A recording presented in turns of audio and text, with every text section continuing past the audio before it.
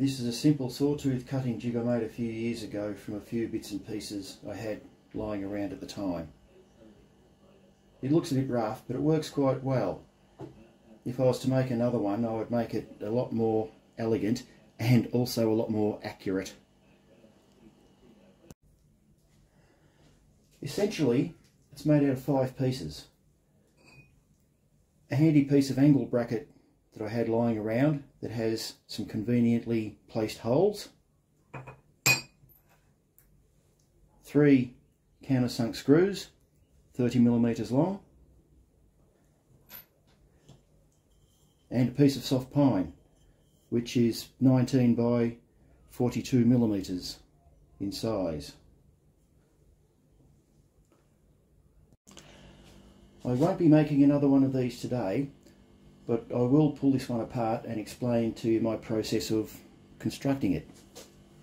Okay, first I'll just pull these 2 screws out that are holding the face plate or the base plate, whichever you want to call it.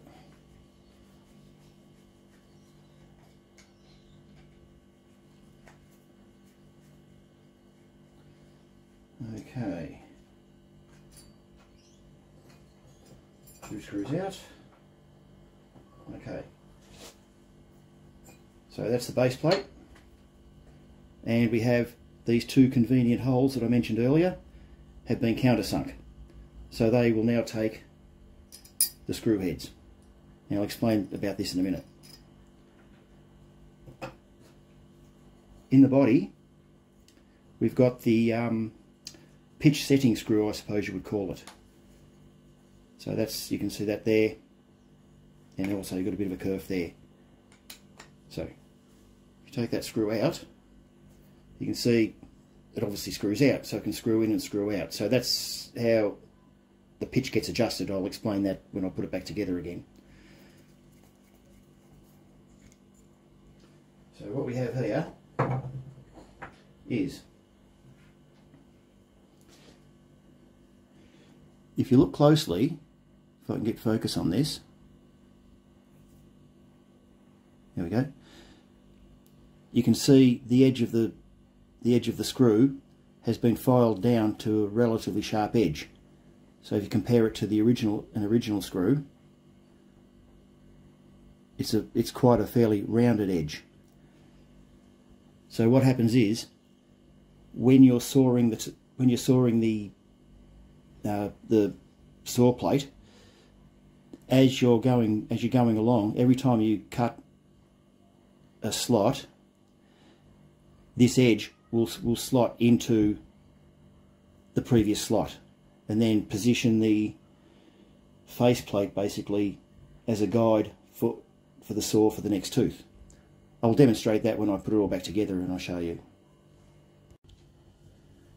The way I did this originally was to get the body and make centre lines right the way around it, so you have an idea where centre is. Then with the face plate as a template, pre-drill the body, the end of the body, because it's an end grain, and so it's going to split if you have, if you don't pre-drill. And yeah, so pre-drill it so as it will sit basically central. Then once that was done, just to confirm, oops, out of shot, just to confirm that everything would line up central,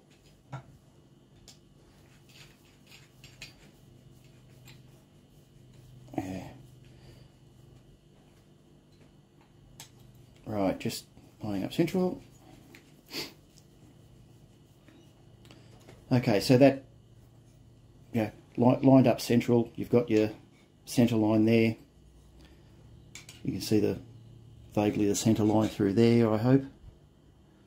So that worked out okay, central.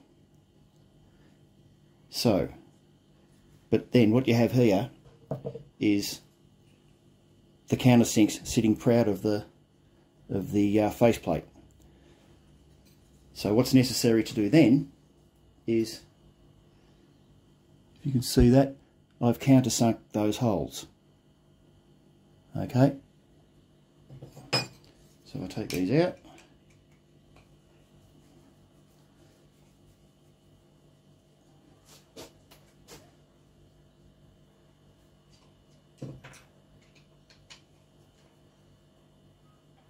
Let me take that out.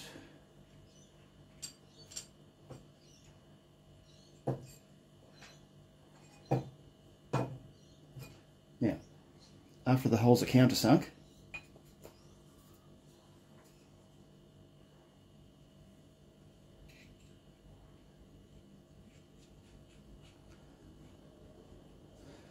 this is probably all obvious to everybody out there, but however,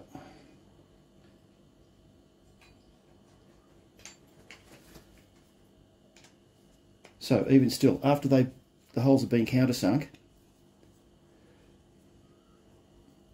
that's still going to be sitting proud of the faceplate. So what's necessary then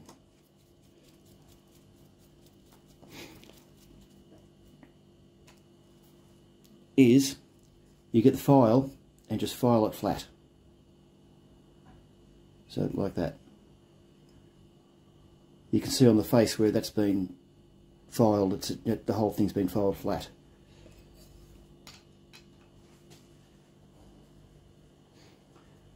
So I'll just put that back on.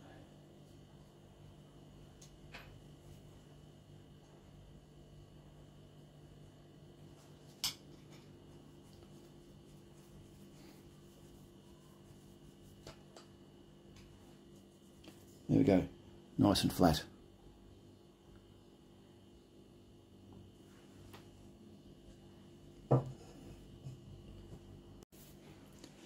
Next up is to drill the hole for the pitch setting screw, and to do this I just used a a countersink pilot hole drill. That was just in there. Let's take this apart again. Getting good at this.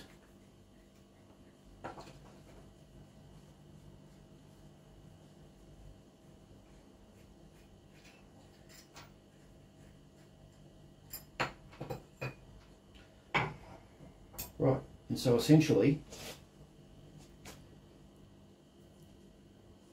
for the pitch setting screw, I didn't have any particular measurement there when I originally did it. I just put it in there so where it looked where there was still going to be a little bit of meat on the side of the wood of the body. So as when you drilled the hole, it would actually drill down. So essentially, just somewhere on the centre line, just drilled basically down and continued drilling. So as there's a bit of a hole, so as the head of the screw can in fact go in.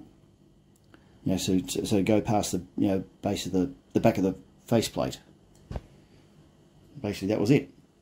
Then once that was all put together and it was right. So once the screw was in, just let me be careful, because if I keep pulling it out and pulling it in, I'm going to pull out the thread, aren't I?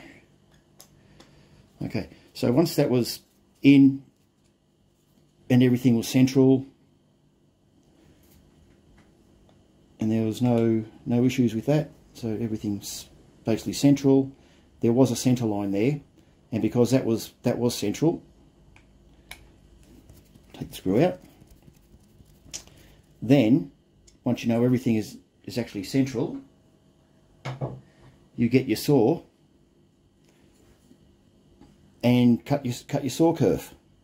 So it doesn't have to be exactly 100% straight. You'll see when it's operating, but so long as this end part really comes through the centre of the screw head. That's all that's really necessary. Following that, once you have the screw in place, or you've got the housing for the screw, then it's a matter of just cutting out a hole that will open up for the so you can adjust the pitch, the pitch setting screw, and that's just a drill and a file, just enough to so the head can come right the way out. The only thing I wish I had have done was kept this a little bit closer together over the kerf, because this can actually let the whole body sort of swivel a bit. If it was a little bit closer to the size of the actual saw plate, it wouldn't move so much. But it's not a problem in operation, which I will show you shortly.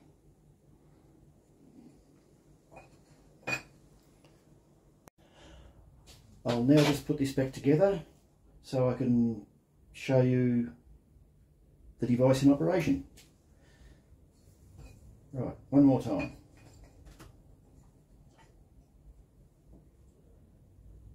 Change screws.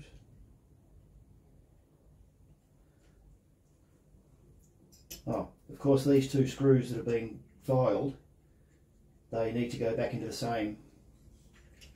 They need to go back into the same countersink because they're not exactly the same. Just let me make sure. Yep, that one's flush.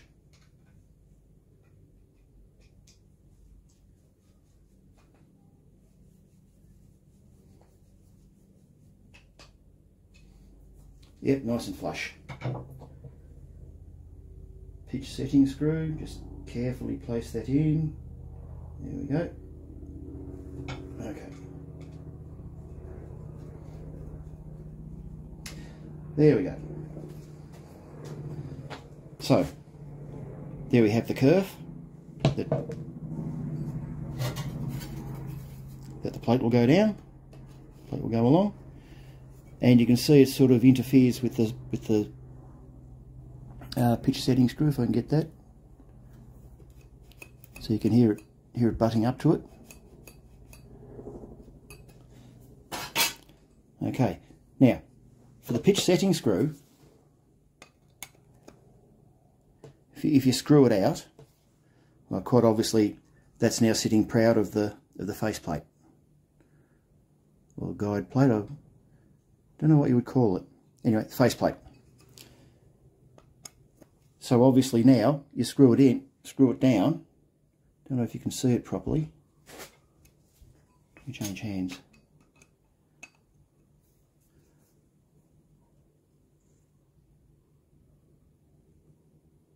There we go. I think you can see it going down below. Or can you? Yeah, you can just sort of see it there. That is now going down below the faceplate. Okay, so that's how you set the actual depth or set the pitch of the screw or of the saw teeth.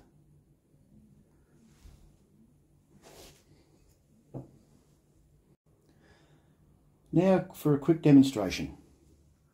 So you just move the camera to the file, to the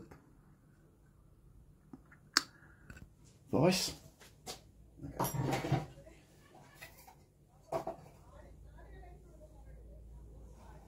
Right, now I'm going to be in front of everything, so I'm going to change the camera angle.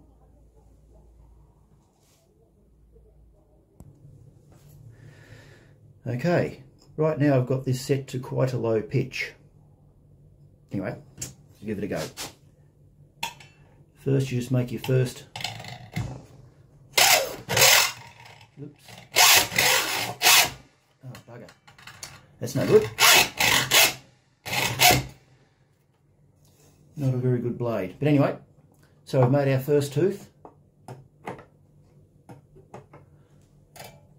And you put the setting screw into the slot you've just done, quite quite firm. Then 1, 2, 3. 1, 2, 3. 1, 2, 3.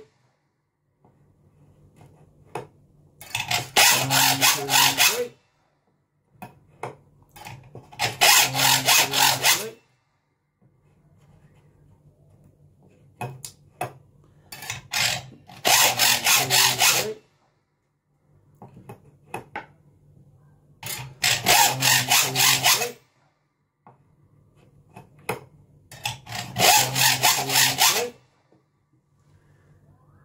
There we go.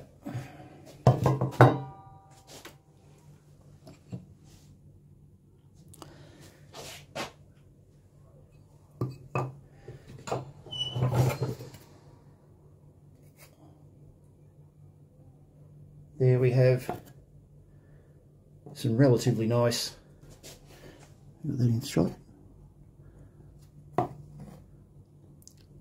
some relatively nice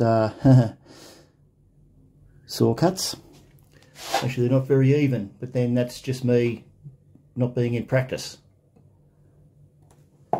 Anyway, if you wanted to adjust, say to a, where's my screwdriver? Say to a coarser pitch, you just screw that screw in,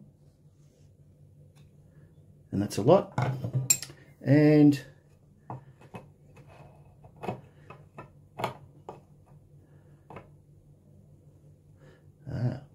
yep, okay, so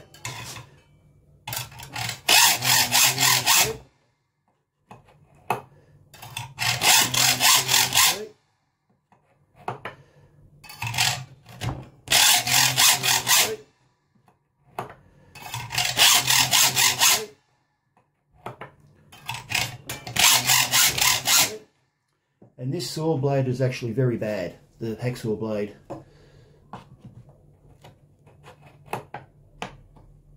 Okay.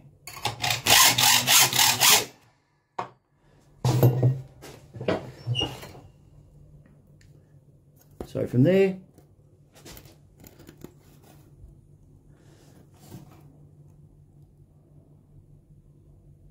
you can see they're a much coarser tooth now.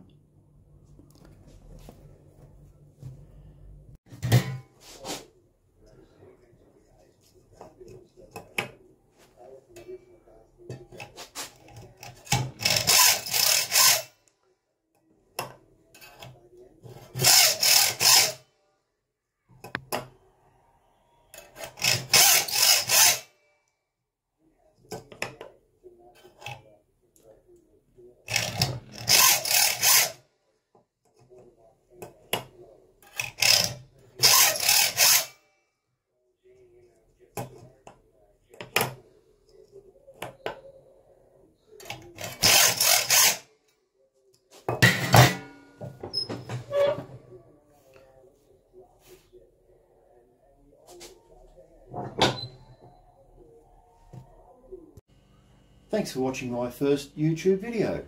It's been quite fun, and I do hope somebody got something out of it. Thank you very much.